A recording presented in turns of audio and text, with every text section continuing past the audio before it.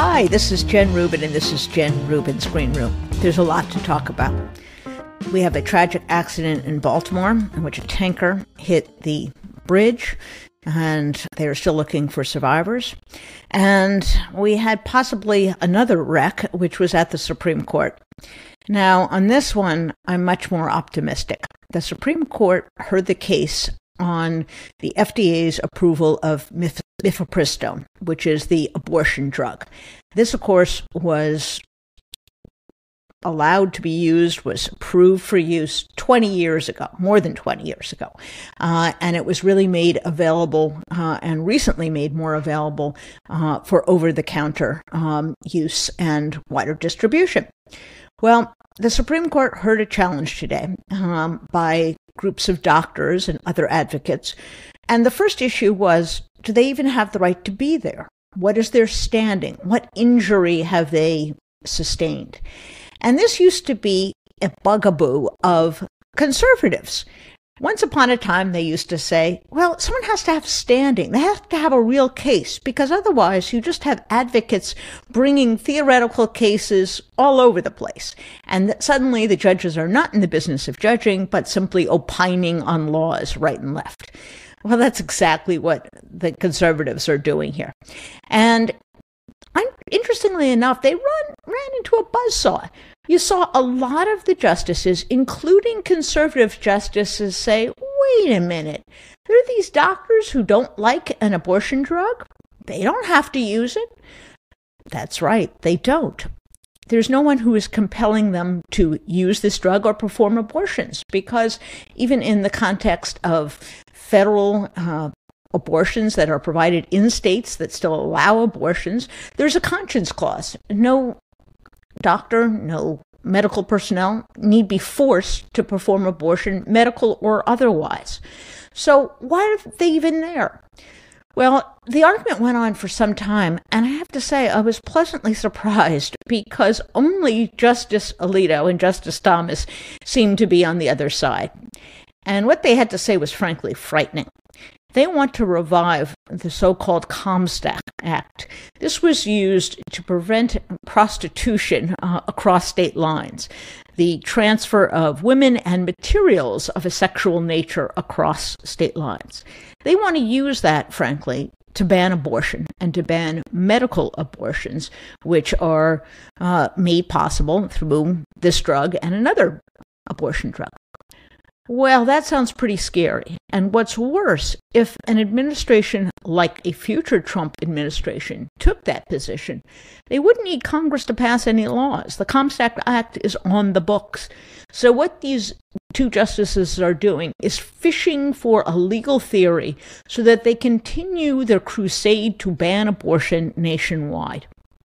Now, if this sounds inappropriate, if this sounds like it's judicial activists on steroids, yes, it is. And that's what these judges are up against. So in some ways, this argument was incredibly enlightening. On one hand, you saw there's a limit, even to what an Amy Coney Barrett, a Justice Kavanaugh, a Justice Neil Gorsuch would put up with. On the other hand, you could see how extreme the MAGA anti-abortion, pro-abortion ban forces really are. And that is frightening. They see a whole nother world that is very far from where most Americans are.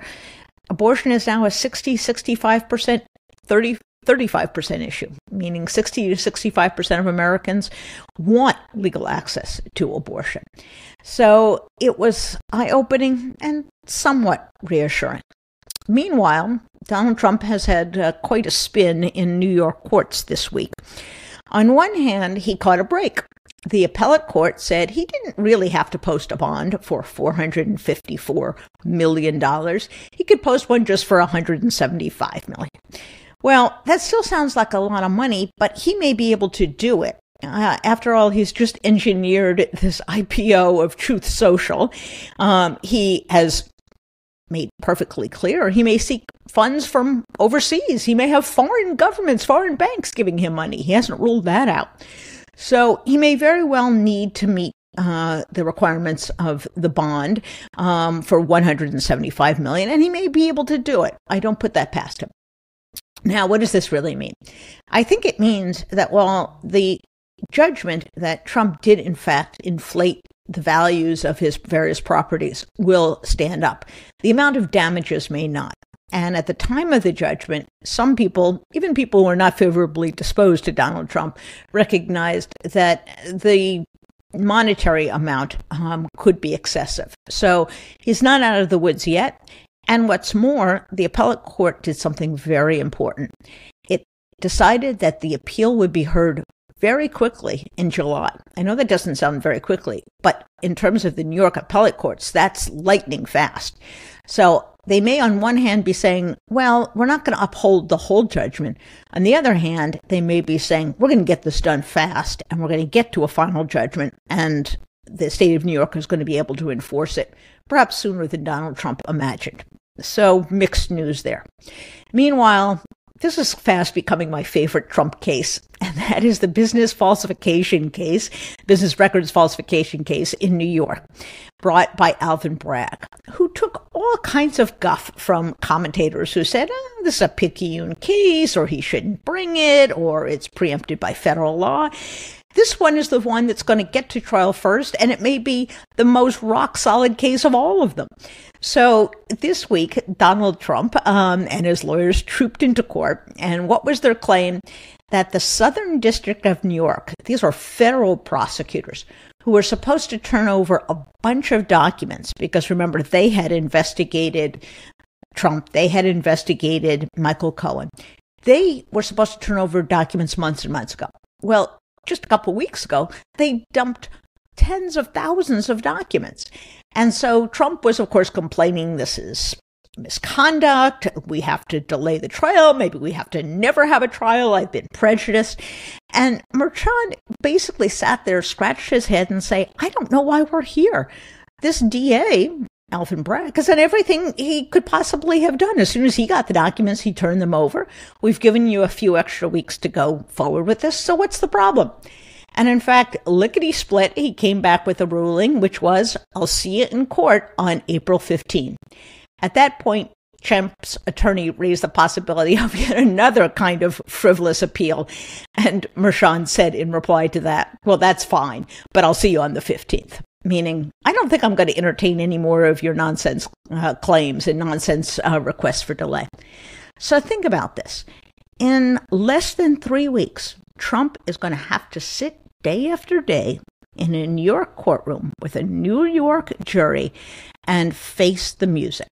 Finally, he is going to face criminal charges, which, if convicted, are serious felonies. These carry jail time.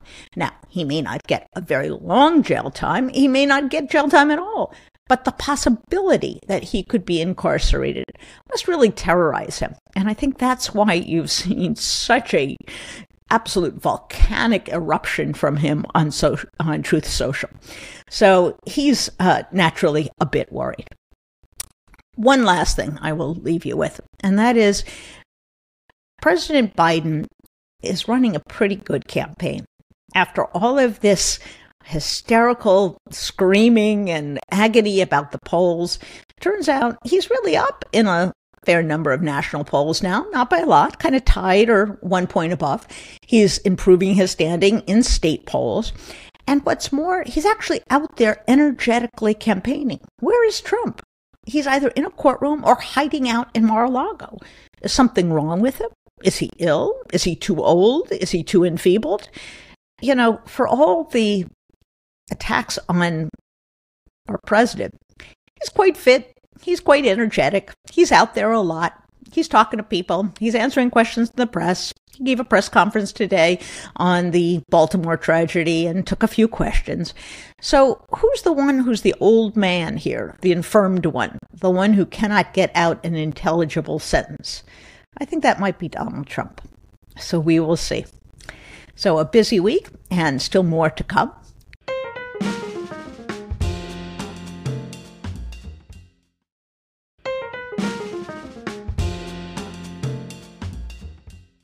I know you have thought, as you have listened to Trump or seen him or read excerpts of his rants, this guy is nuts. And you don't mean it in the colloquial sense. Yes, he's erratic, he's absurd, he's a liar. But you also notice there is something deeply wrong with him. There is deeply troubling signs that his brain is not functioning as it should be.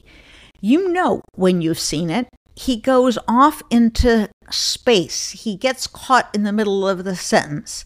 He makes up words. He slurs his speech together. He confuses people. I'm not talking mixing up names. I'm talking confusing people, like he did when he said Nikki Haley was responsible for security at the Capitol on January 6th.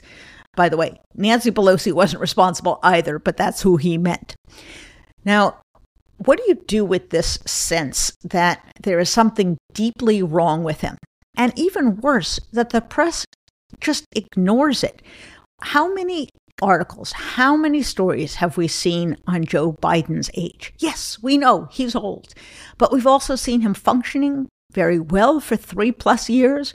We've seen a State of the Union address that was really magnificent. We've seen him out campaigning. He talks in detail about policy. He is lucid. There is one thing Trump is not, and that is lucid. So why aren't we hearing more about it? Part of it is an aversion to talking about candidates in medical terms, but part of it is, I think, a hangover from a 1964 campaign in which a bunch of psychiatrists, psychologists got together and they basically said that Barry Goldwater was crazy. They hadn't examined him, and what they really meant was that his ideas were crazy. And after that, the psychiatric profession got together and they decided, we're not going to do that anymore. You can't be diagnosing people who you don't see.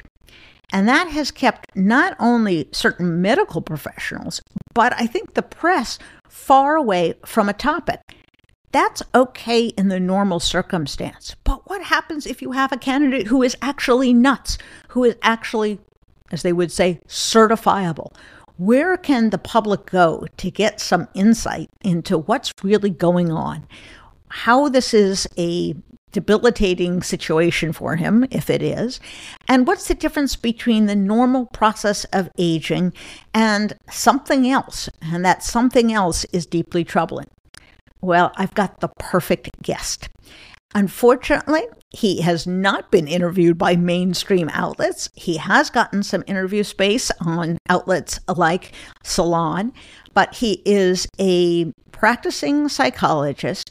He is renowned in his field, and he has banded together with a group of other mental health professionals to warn us and to inform us about their observations of Donald Trump. And that's what this show is going to be about. So I am delighted to welcome to the show Dr. John Gartner. Welcome to the show, John. Thanks for having me. I'm very excited to be here. I've been a longtime reader of your column. Well, thank you very much. I have become fascinated by your work. For the listeners who are not familiar with us, tell us a little bit about your professional background. Okay, well, so I taught at Johns Hopkins University Medical School in the Department of Psychiatry part-time for 28 years. I am mostly in private practice as a psychologist, and really became involved in this movement, when I wasn't involved in politics until Trump hit the scene and changed all of our lives. And really sort of as a citizen, I felt I had to step forward. And as a psychologist, I felt like we had special knowledge. In my case, I was trained in personality disorders from an expert named Otto Kernberg, who's famous in our field. So I was very familiar with the criteria for malignant narcissism. And when Trump came on the scene, it was obvious to me that this was someone who fit the criteria for a disorder that was literally retrofitted to explain Hitler. By Erich Fromm, the famous psychoanalyst who had to flee Nazi Germany. He literally tried to put together a personality type that would explain the personality of Hitler. So when I saw he ticked all the boxes, I suddenly became an activist. But then actually, I retired from politics a year ago. There was a pinned tweet to the top of our Duty to Warn account that said, I'm retiring. I don't know if you can have a retirement tweet, but but I did. And now you're back. And now And you're I'm back, back. and it's for a very specific reason, and it's very reluctantly, believe me. I'm in the process of selling a book. I'm working on a book about psilocybin therapy, which I think is going to change our field. It's called The Cosmic Consciousness Cure. My agent likes the book. He just wants me to make changes to the proposal. Believe me, this is not a time in my life to interrupt my real work. But I saw that. Sorry, go ahead. You gonna say something? As I said in the intro to the show, there was a rule that developed among medical doctors called the Goldwater Rule. Right.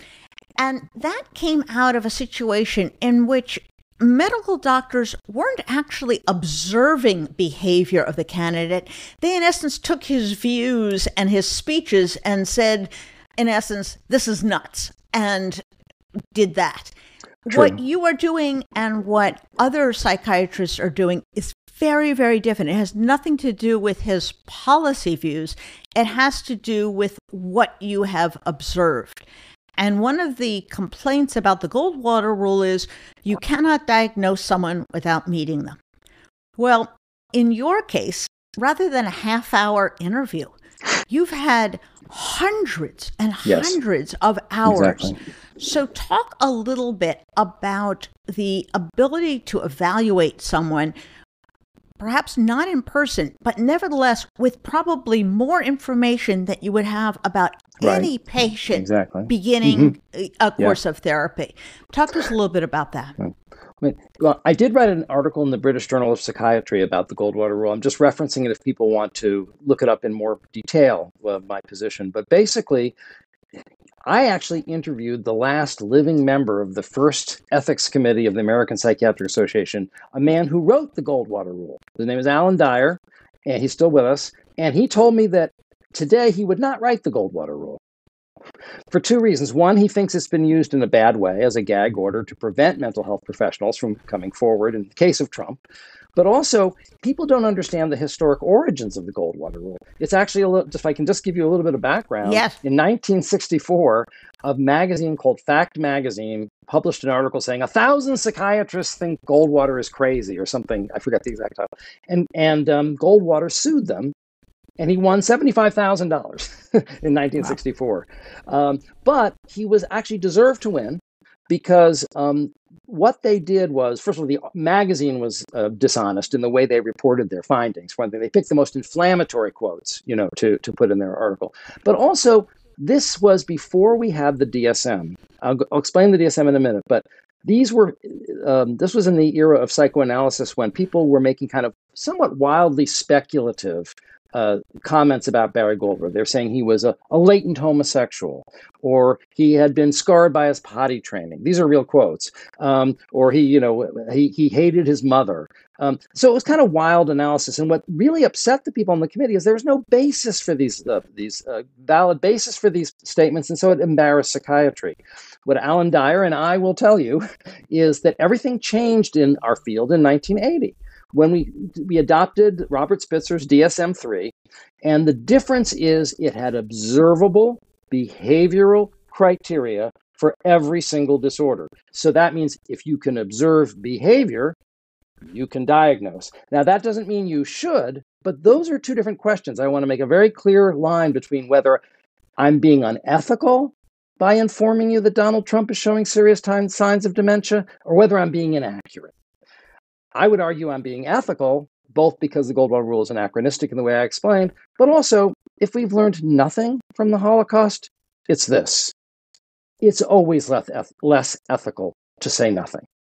So that's my view on the ethics. But on the science of it, we now use behavioral criteria. Well, as you pointed out, I've observed more hours of behavior of Donald Trump than perhaps my entire practice put together. So if I have the valid basis for forming a diagnosis, and actually research shows the psychiatric interview is not even the gold standard. It's less accurate. Because it's self-reporting. Right. It's self-reporting. Self-report. Yeah, exactly. Yes. Now, if you actually had him as a patient, you might do other things like take a brain scan to see if he had a brain tumor, for example, or take a look at his other medications to see whether this was a result of some poor combination or poor management of prescription medication. So we'll put that aside for a moment. That would be certainly part of a physical or an in-present evaluation. But given what you have, what you are seeing, explain how you have seen something that is different than the mere process of aging. Because we're getting into this really bad equivalence where people say, well, Biden's old, Trump's old, they're both old. So explain qualitatively what's the difference between a broken brain and an aging brain. Very well put. I really honestly feel that America is being gaslit. And America's really being told two lies. I think they're pathologizing Biden's normal aging, and they're normalizing Trump's very serious signs of dementia. There's a huge difference. There's this false kind of two old men narrative, or old Biden narrative that somehow makes Trump look stronger in some way. And it's actually literally the opposite of reality. And so this is very frustrating to me. And that's why I came back from retirement, because nobody with the right letters after their name was correcting this record. And it matters. It matters a lot to the future of the country. People need to know before they vote if the person they're voting for has dementia. I mean, at this phase, I believe that Donald Trump is not just unfit. Right? That was my mission for 5 years, to tell people Donald Trump is unfit. Well, I think we know that now. Now I'm here to say he's incapable. He cannot cognitively understand the job of president. I don't think he could cognitively understand any complex job at this point. If he weren't in this unique political position, I think his relatives would be not only bringing him to experts for evaluation, but maybe even considering some kind of care. You asked about the difference. I'm not an expert in this field, let me say that, but I've interviewed now 20 or 30 experts in this field. And we have comments from experts. We have from our petition, people who are saying, I'm a neuropsychologist, I'm a neuropsychiatrist, I'm a gerontologist, I'm a gerontological nurse. I've done this for 30 years. I know it when I see it, and this is it. And and they also give the clinical criteria. They explain, here's the diagnostic criteria, here's what I'm observing, here are the examples. So if you like, I can explain, let me break some of that down. Yeah. Because look, so what Biden is doing, right, forgetting names, right? You're about my age, talk to anyone our age, right? And we start talking among ourselves. Yes. and the issue of memory will often come up. I can't believe my memory. Oh my gosh. Just yesterday, I was talking to my daughter and I said, oh, Mom tells me you're going to Barcelona. She's doing a semester abroad in Paris for the weekend. That sounds great. She looks at me with this disgusted face, like, Dad, I told you that 2 weeks ago. It's like, oh yeah, right. It's like, remember, well, now I can be excited all over again. Exactly. And remember that guy? What's his name? Yeah, we do that. That's and even, where did I put my keys? Oh, they're in my pocket. Those sorts of small lapses are just the normal process of your brain aging. And I would suggest that it doesn't mean that you're less competent. I believe I'm at the top of my game. I'd rather be in therapy with the John Gartner of 2024 than the John Gartner of 2004 or 2014. He didn't know anything. I didn't even know how he helped anybody. I don't know why anyone paid him. Right. And that's because with aging comes experience and something we call judgment, that is based upon the accumulated experiences of having seen a thing or two along the way. So that's the plus and the minus of getting older. But you are seeing something very different, and your colleagues are seeing something very different when they see Trump. What are they seeing? Right. So let me break it down. First of all, before you can even consider a diagnosis of something like dementia, you really need to see a precipitous decline from someone's baseline. So we always have to start from the patient's own baseline. Well, if you look at videotapes of Donald Trump speaking, in the 1980s, he had a sophisticated vocabulary. He spoke not only in complete sentences, but polished paragraphs. Now his vocabulary is impoverished and he can barely finish a sentence. Sometimes he can't finish a word. Sometimes he doesn't use words at all. He just uses sounds, whoosh, boom. like a toddler. Okay, so this is a dramatic decline, from his Ivy League brain to not being able to form simple English words.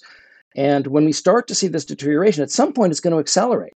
So it's not going to move at this pace. We're already seeing it pick up, but there's a cliff that people tend to fall off of at a certain point. And so we don't know how close he is to the cliff. But imagine if someone was president and he fell off the cliff and he really didn't know where he was. So there's a number of areas. One of them is memory. Okay. I just want to say something and have everyone just take, if they don't mind, one breath and take in what I'm about to say. This one observation about Donald Trump. Donald Trump is a candidate for president who doesn't know who the current president of the United States is. 8 times he said that it's Obama. He wasn't joking. He didn't look like he was joking. He never jokes. He only says he's joking when he feels he has to backtrack on something outrageous. If he said it 8 times on camera, how many times a day does he think Obama is president? You see what I mean? That's what we've seen in the public domain. Well, one of the things that we see in dementia, right, is not forgetting your keys. It's forgetting people and combining people, okay, and combining generations. So when he was talking about, Nikki Haley and describing her as if she was Nancy Pelosi, it's classic dementia. That's not a mistake people make who don't have severely damaged brains, and it's usually dementia. He said that his father was born in Germany when it's his grandfather that was born in Germany. My uncle, Bruce, had dementia, and right before they brought him to the memory care, home center, he was screaming, he was agitated. He said, "Somebody call John. He'll know what to do. He's a lawyer." My dad was a lawyer, so he was confusing generations. But the point is, he was on the verge of being brought to a memory care center for care.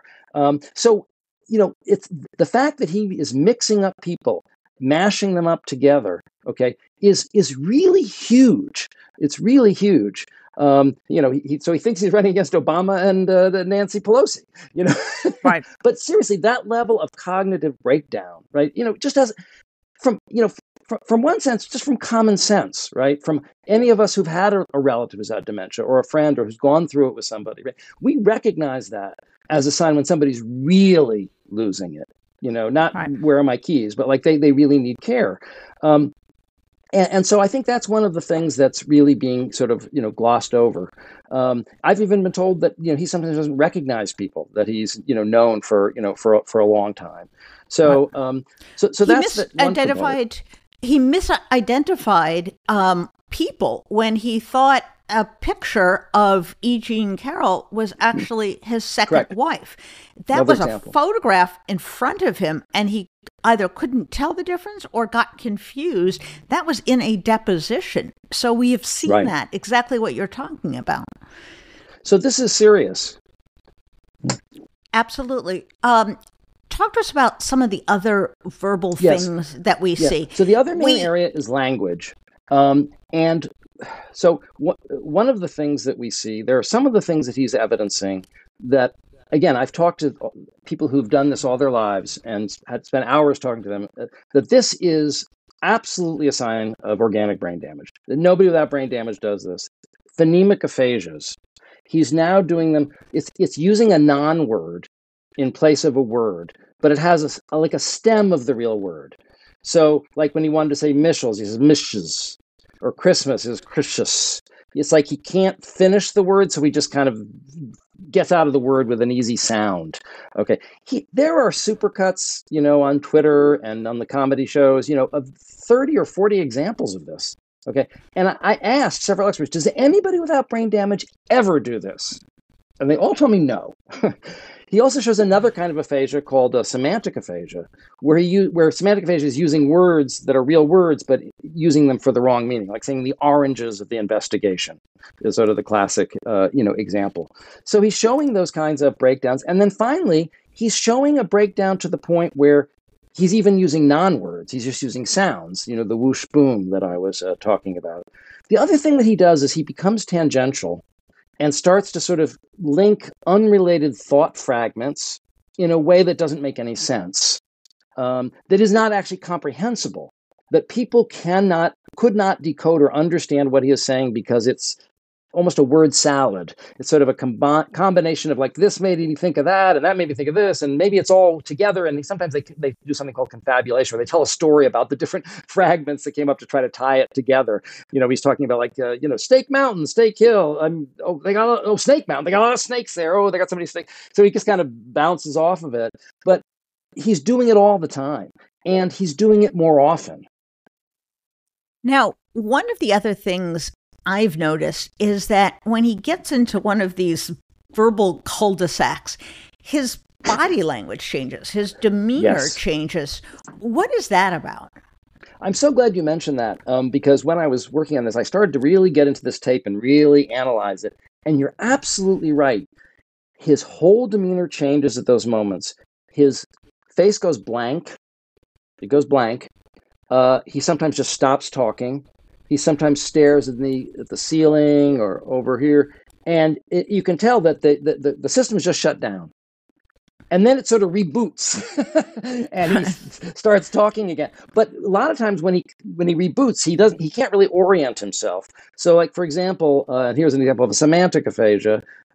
He was talking, I forget which city this was in. He was saying, "We're going to protect God-loving," and then he stares at the ceiling. Context and content.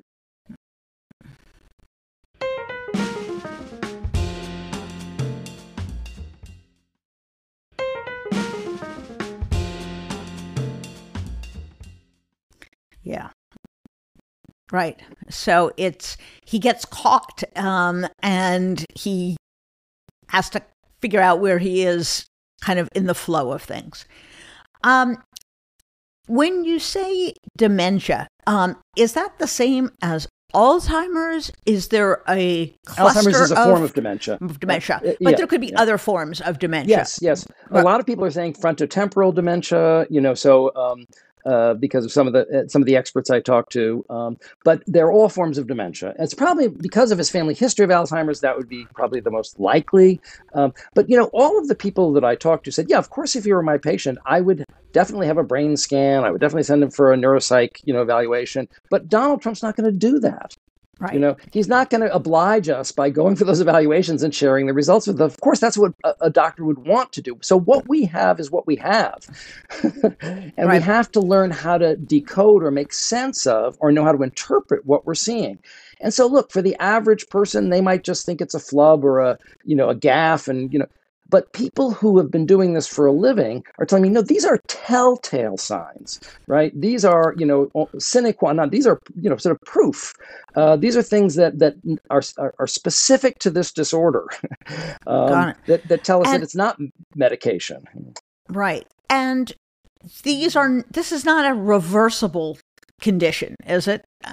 You don't get better. No. You don't recover from it. You also don't stay the same.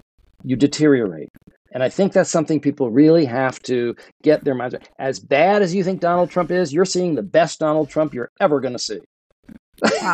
Wow. It is interesting that people who worked with him just 3 years ago will say he's not the same Donald Trump he was in 2000.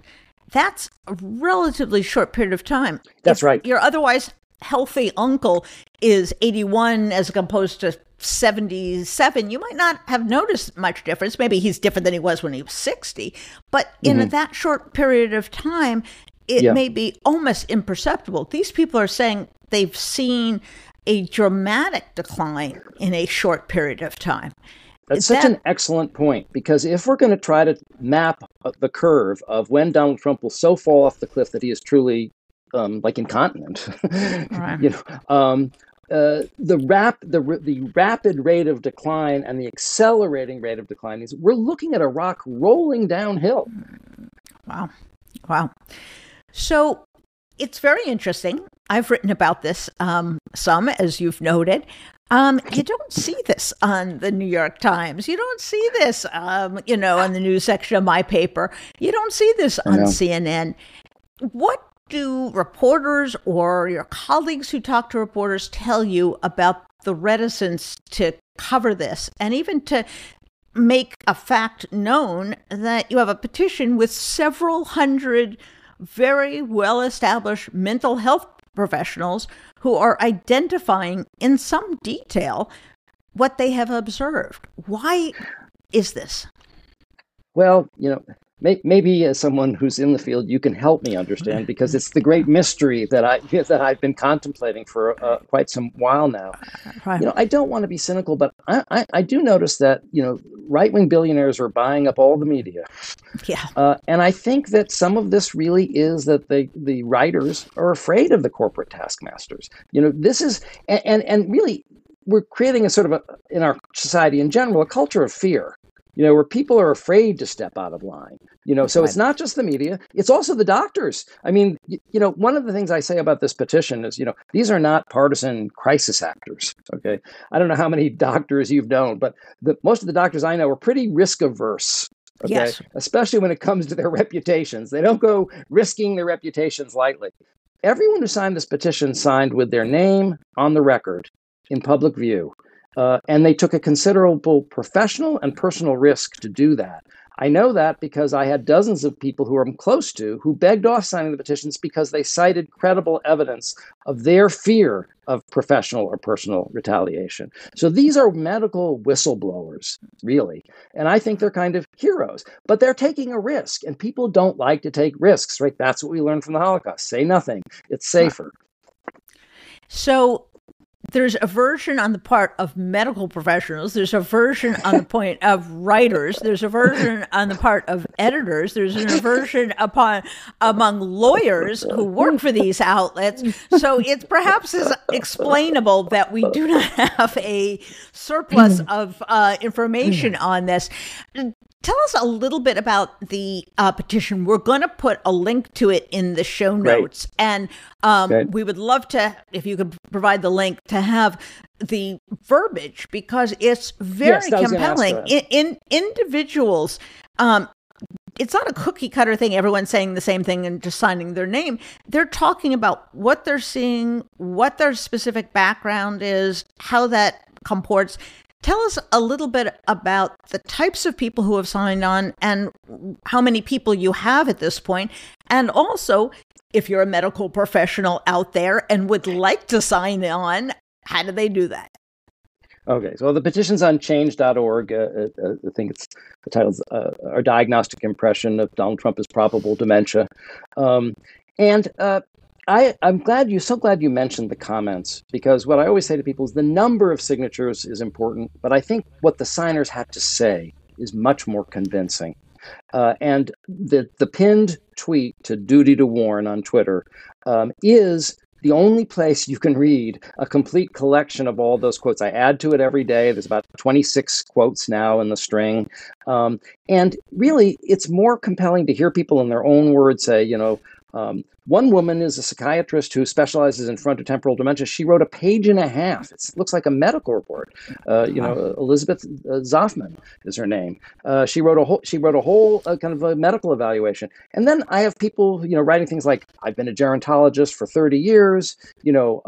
I'm a neuropsychiatrist at an academic medical center, in a movement clinic. I evaluate patients like this every day. I believe that he has dementia because of blah, blah, blah, blah, blah, the things I've been talking about. Of course, I'd want to get a definitive diagnosis. I'd want to get a brain scan.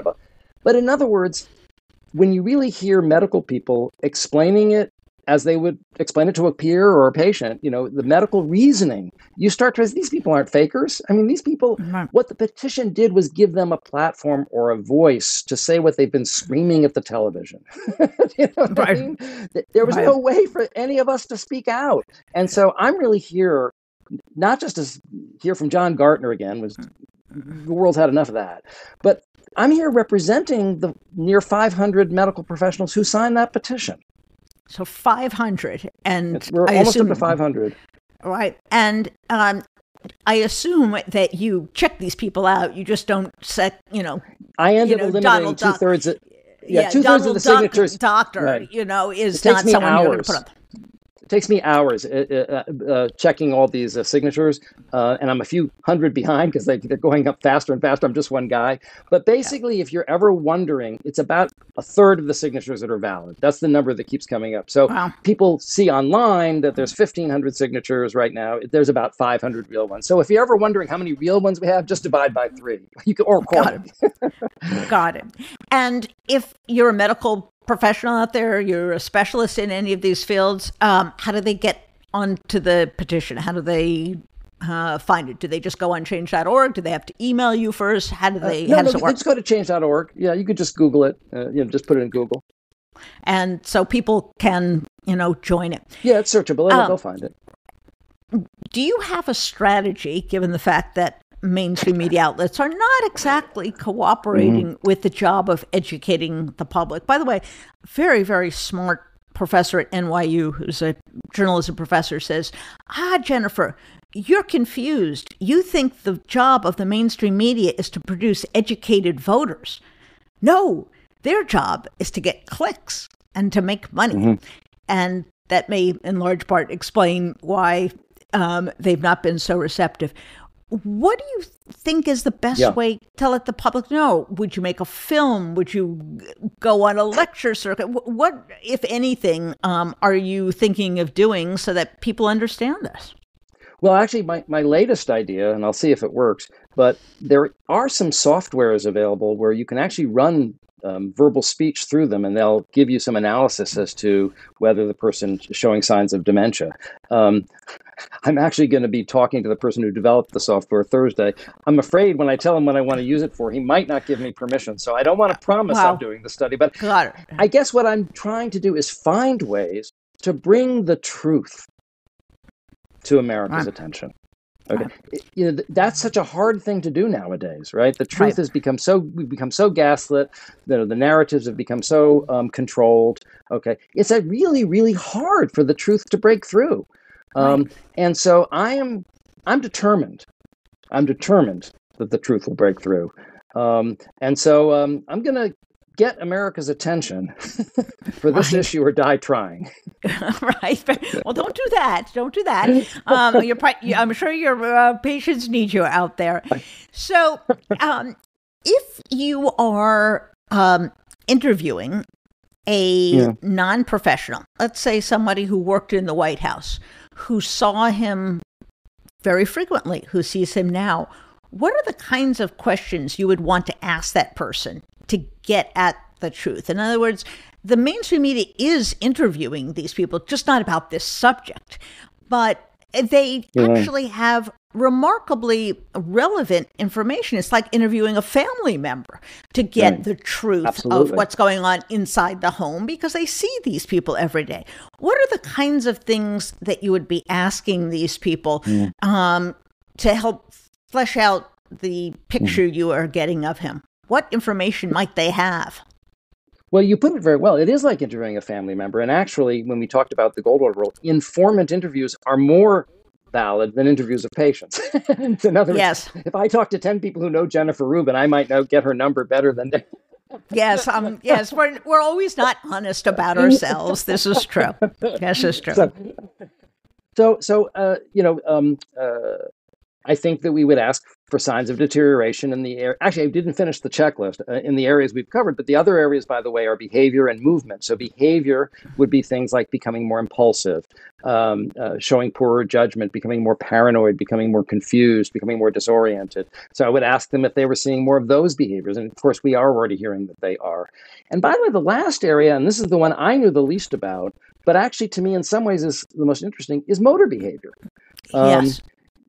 Because there are some telltale signs that a neurologist sees that a normal person doesn't see. For example, he has something called a wide-based gait, where he kind of swings his right leg around like it's a dead weight, and he kind of swings it around in a semicircle.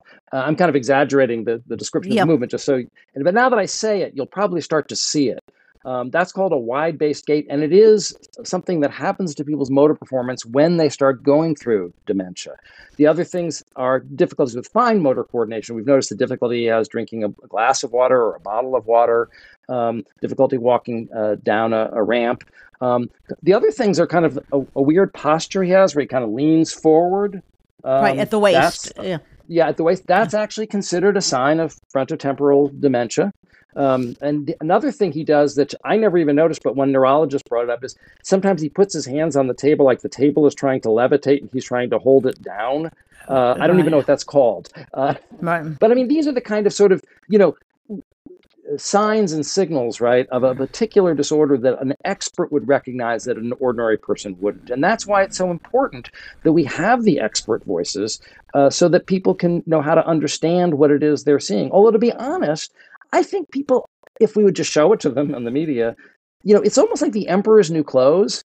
Yeah. I mean, here he is. I mean, anybody can see this person is babbling. Only it's like the emperor's new clothes, except if I say he's naked, people will say, how do you know he's naked? Have you examined him personally? Right. You're very unethical to say he's naked. I mean, even when you say the emperor has new clothes, it's controversial. Right.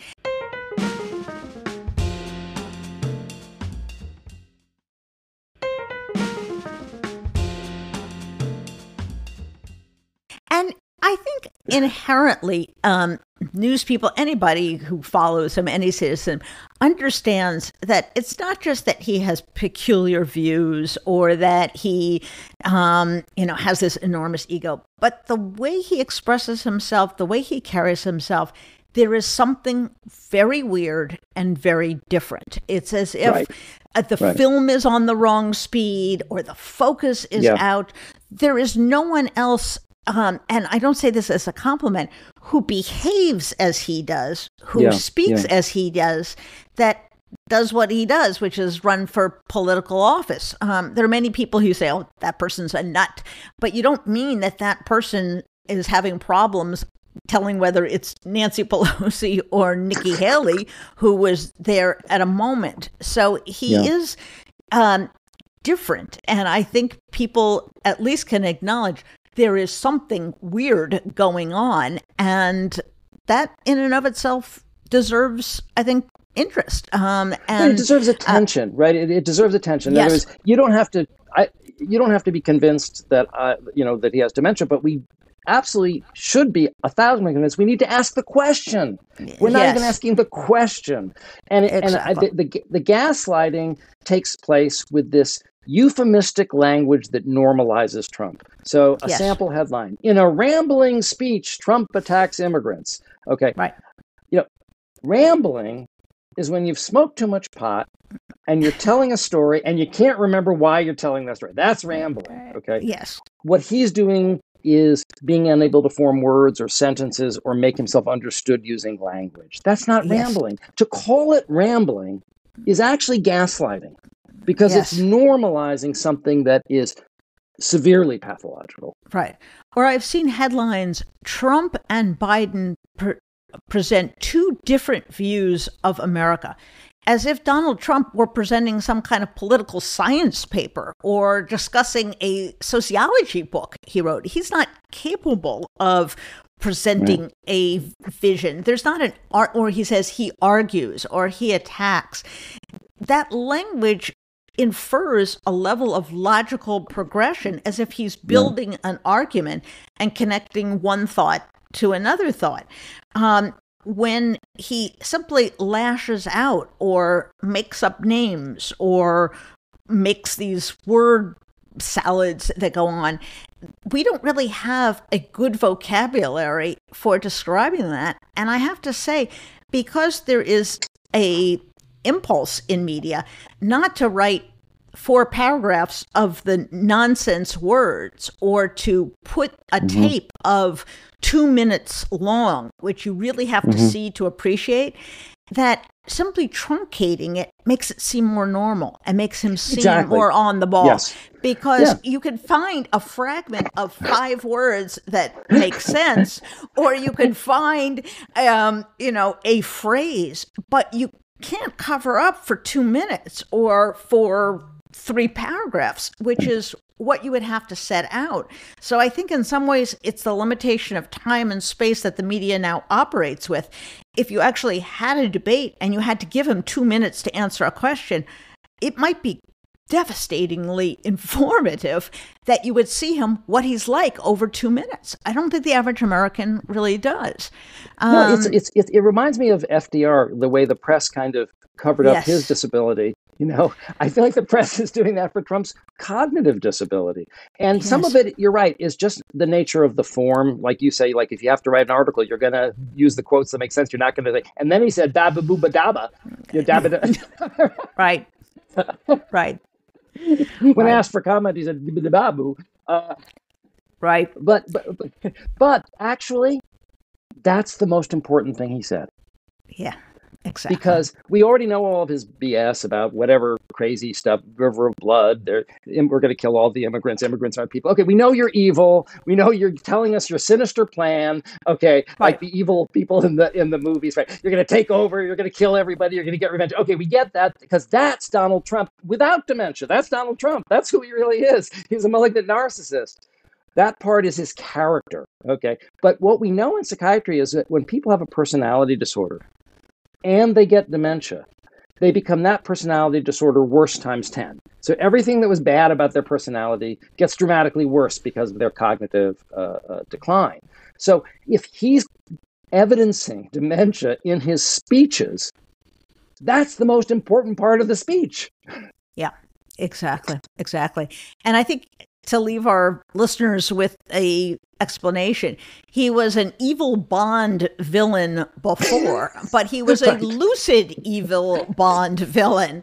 Now he's not lucid. He's still evil, but his brain isn't working. So he's more like the henchman who doesn't really speak. He grunts and gestures, as opposed to the guy who has the devilishly clever plan that he can spell out, at a moment's notice.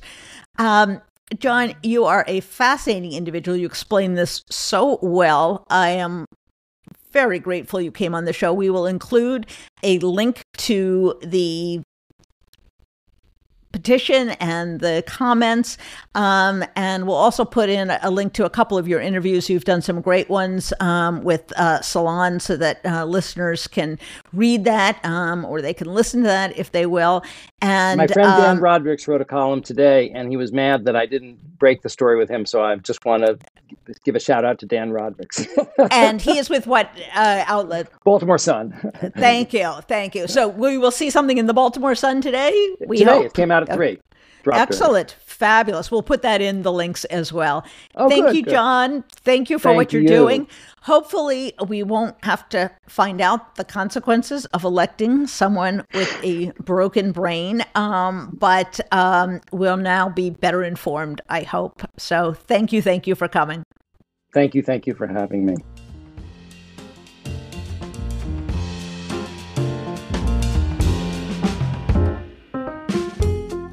And that was John Gartner. Wow, that is frightful. It's frightful on many levels. First of all, because the press refuses to cover a major issue. We're this close to potentially electing someone who is mentally deteriorating before our eyes, who is not going to get better, and who is likely to get worse over time. We are talking about someone who is not simply unfit for office in the moral sense, in the knowledge sense, in the sense of having no self-control, but really lacks the capacity to do the job. And you will understand that he will not really be running things. The crazy pants advisors who he has around him will be pulling the strings and telling him what to do, or they will simply let him run rampant. This guy's going to have nuclear codes. He's going to have decisions involving life and death over our economy, over every aspect of our life. This is the person who people are considering electing. So what do? I think we do our best to elevate those professionals who are acting responsibly, carefully observing Donald Trump, analyzing what they see, sharing what they see, and we present this to the public. And although your network of friends and relations, colleagues, may not be very large, you think. It's a great place to start. And you can do that by sharing information, sharing the content of the wonderful petition they got together, of the interviews that John Gartner has done, and hopefully this show as well. And I think it will make a difference to people. I think it will reinforce the necessity of not letting this guy get anywhere near the White House. So, if you enjoyed the show and you enjoyed our other show, please tell your friends. They can follow us and subscribe at YouTube, Apple Podcasts, Spotify, or wherever they get their podcasts. Bye-bye.